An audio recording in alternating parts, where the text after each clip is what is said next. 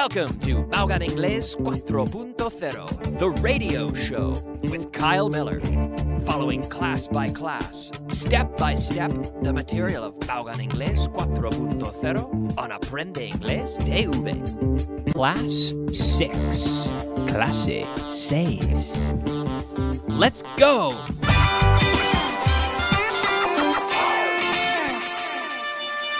Beginner. Okay, bienvenidos. Welcome. Beginner students, welcome to Class 6. Aquí estamos. Hoy voy a empezar con una pregunta que tengo a través de la página web. Y cuando tienes preguntas o problemas, siempre puedes entrar en la página web y escribirnos. Y un profesor te va a contestar. Y yo voy a elegir las preguntas que me parece muy interesante y, bueno, comento sobre las respuestas, las preguntas y doy una respuesta a la pregunta.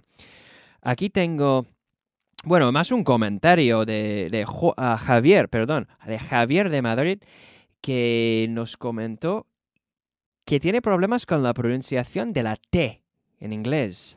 The T. Y bueno, es un sonido que tienes en español, en castellano, pero en inglés es un poco distinta. Por eso cuesta un poco a la gente a veces pronunciarlo bien en inglés. Y el secreto es que la T, para pronunciarlo bien, hay que hacer un poco más esfuerzo de que sale más aire. Estamos moviendo un poco más aire. La lengua está por arriba, justo por detrás de mis dientes, y estoy soplando un poco más. Es un poco más fuerte. Está saliendo un poco más de aire, ¿vale? Tom, por ejemplo, Tom. En español es un poco más suave, así, pero en inglés es más fuerte. Es una cuestión del aire que sale. Tom. Ok, conmigo. Tom took Tony to Toledo. Repeat. Tom took Tony to Toledo. Es como si estuviéramos en una discoteca. Imagínate que estamos en una discoteca. La música así. Conmigo. Eso es. Ok, ahora. Tom took Tony to Toledo.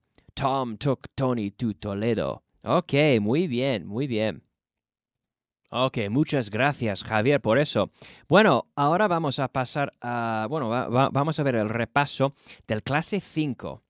Y hemos visto ayer en el último clase, en el clase 5, estuve hablando de una mapa.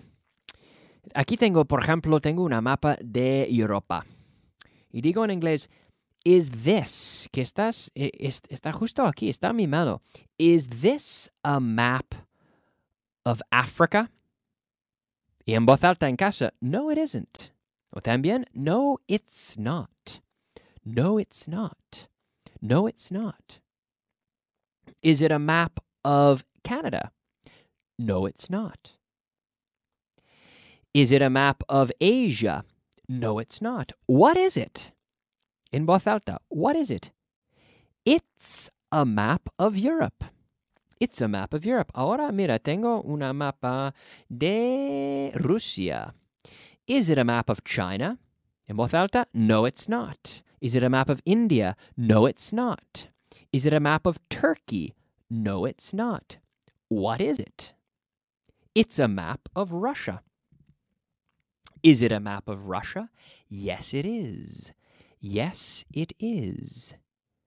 Y cuando estamos hablando de sí, cuando digamos sí lo es, digo yes, it is. No usamos la contracción aquí. No digamos yes, it's.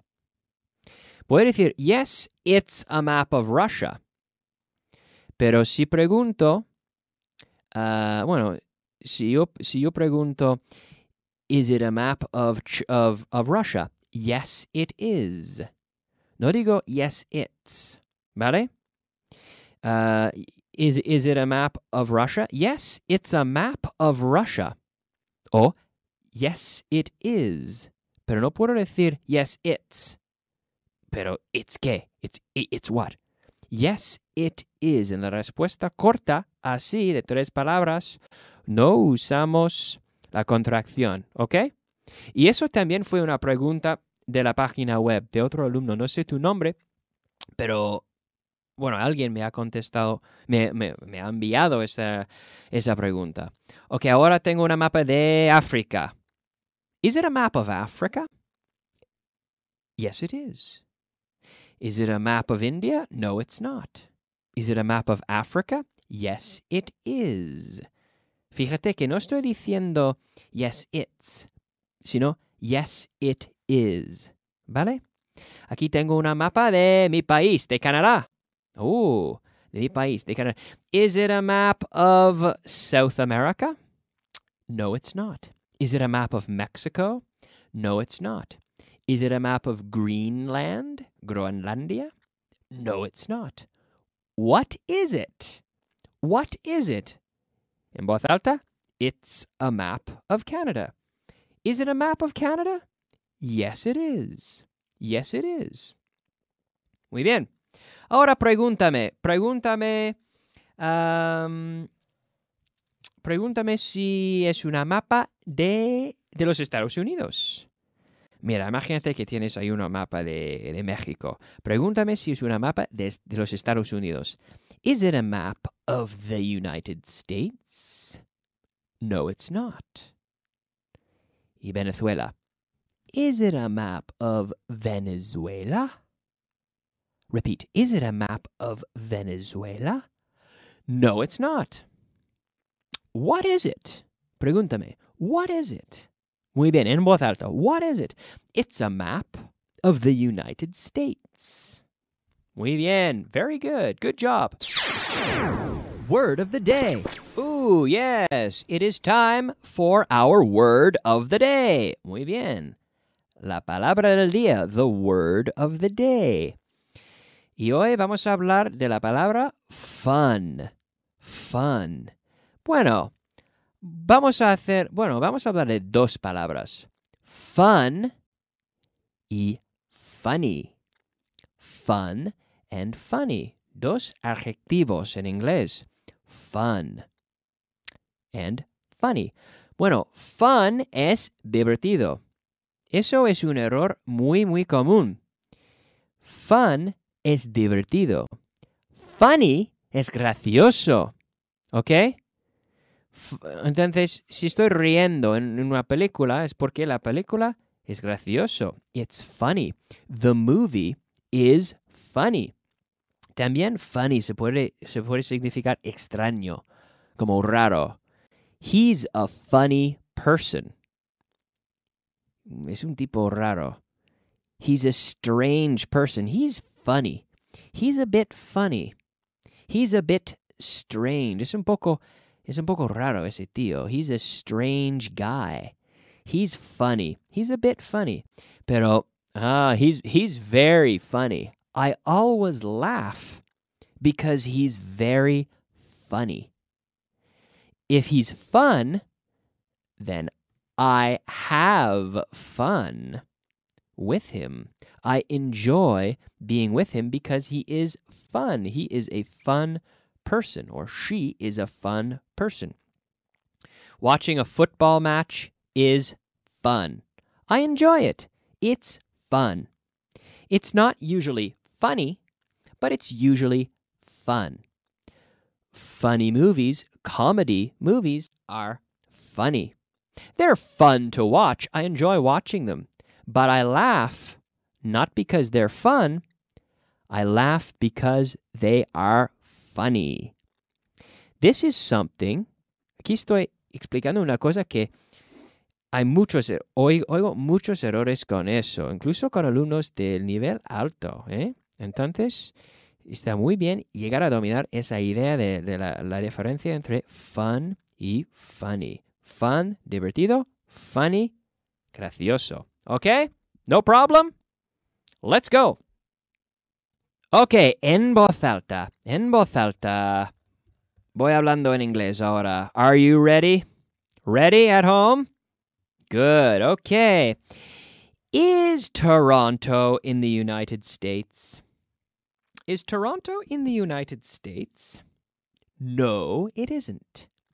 También, no, it's not. Is it in Germany? No, it's not. Is it in Russia? No, it's not. No, it's con la contracción. No, it's not. Where is it? It's in Canada. Excuse me. It's in Canada. Yes, Toronto. It's in Canada. Toronto. Toronto. Okay, tengo un chiste, ¿vale? Ready? Are you ready? En Toronto hay un edificio muy alto que se llama la Torre CN. CN, the CN Tower, que es muy alto. ¿Y qué es lo que puedes ver cuando estás encima de todo, cuando estás por arriba? ¿Qué es lo que puedes ver? Ah, pues Toronto entero.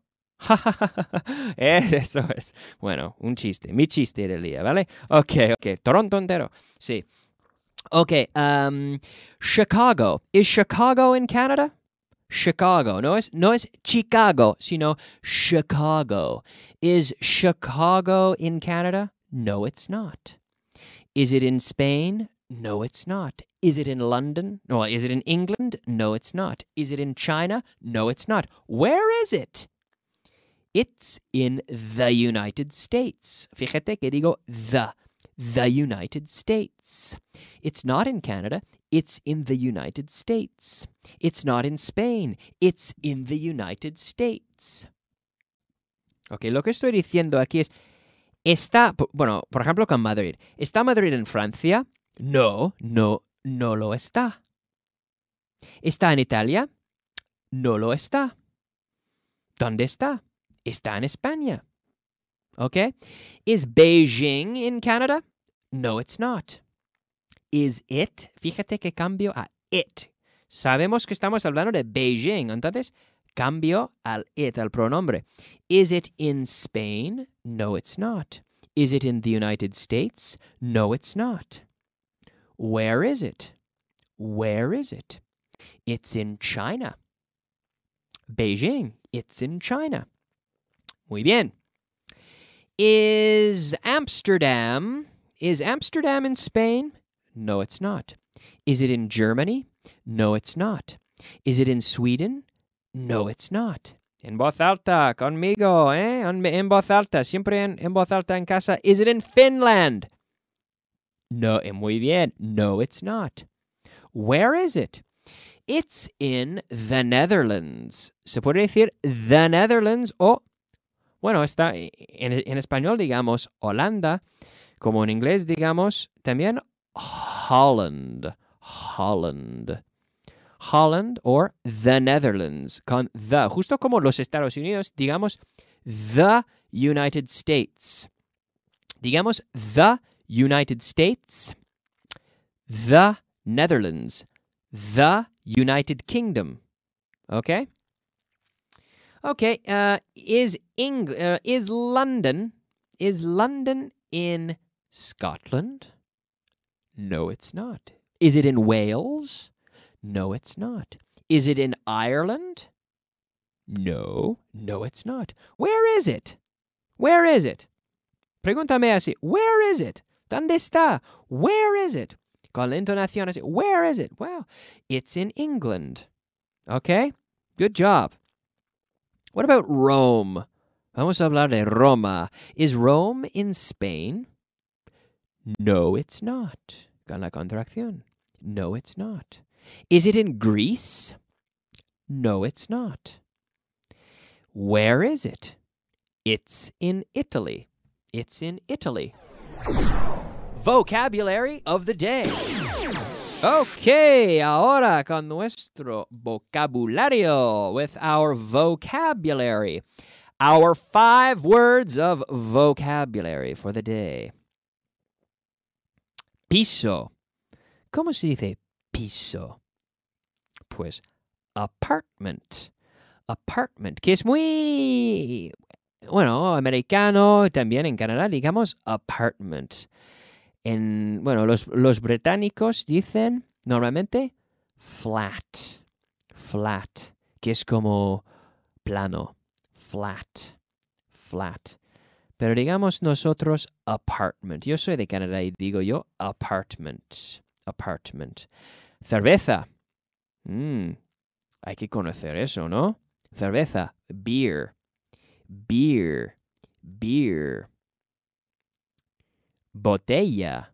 Ya conoces eso, muy fácil. Botella, ya hemos hablado de eso. Bottle, bottle, bottle. Fíjate con la pronunciación aquí. Bottle, bottle. Muy bien. Marrón, el color. Marrón. Brown, brown, brown. Brown, como el profesor Richard Brown. Sí. Ricardo Marrón, el profesor Richard Brown. Calendario. Calendar. Calendar. Muy bien. Very good. Calendar. Calendar. Calendario. Calendar. I have a calendar. I have a calendar on the wall. A calendar. The calendar tells me the date.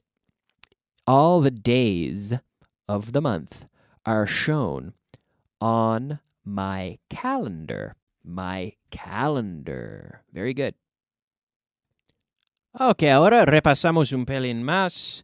Let's review a little more. Bueno, estamos practicando más con las preguntas. Pregúntame si París está en España. Is Paris in Spain? Pregúntame así. Kyle, is Paris in Spain? No, it's not. Pregúntame si está en Inglaterra. Is it? Hemos cambiado ya al it. Is it in England? Pues no, no, it's not. Pregúntame dónde está. Ask me where it is. En voz alta. Where is it? Muy bien. Where is it? It's in France. Estamos hablando de París. It's in France. Pregúntame si Madrid está en Canadá. Ask me if Madrid is in Canada. Is Madrid in Canada? Very good. Muy bien. Is Madrid in Canada? No, it's not. Ask me if it's in the United States. Is it in the United States? No, it's not. Ask me where it is. Where is it? Where? En voz alta. Where is it? It's in Spain. Madrid, yes. It's in Spain. Okay. Very easy. Muy fácil, ¿no? Pero muy bien hecho hoy. Ahora, bueno, hemos quedado sin tiempo. Entonces, hasta la próxima. Vamos a unos anuncios. Hasta la próxima. Chao.